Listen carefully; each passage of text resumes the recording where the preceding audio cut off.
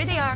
Hey, guys. Hey, guys. Hey. Hi, Mom. Hi. My mom's parents live in Bismarck, North Dakota, and they've always lived in Bismarck. Go and see them. Oh, they've always lived in... Shut up. You can't talk over each other. Oh, that's what I meant, North Dakota. Can I sit by you?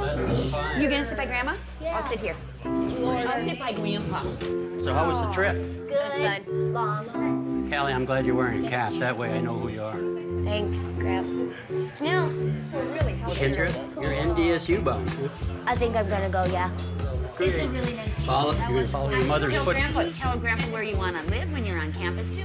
Dine-in. My old dine-in hall. Maybe you'll get mom's. I like those. They're actually nice-sized dorm rooms. Dorm rooms are big. Our dorm rooms were the biggest ones on campus. Was that right? And we had good storage space. But if we all four go there, you can have like 4 people in a room in a suite.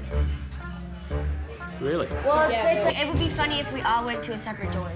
Actually, that would be kind of cool because then we'd have to like make the effort to see each other from across campus. It would trick people. We'd have millions of friends. It's gonna be a drastic change that we'll all go through, I bet. Well, because we've never been away from each other. Mom, what are you gonna do when we leave? What am I gonna do? I don't think she'll be bored. Yes, she will. She's She'll gonna be sleep on the bored. couch day She's after not gonna day. know what to do. Yeah, Mom, you don't realize how bored you're gonna be. When all the kids are gone, I think it will be a very big adjustment for me. Friends and I have already talked about how we're gonna fill our time. Next fall, I won't be at any soccer games three times a week. There's other things that we can look at doing now.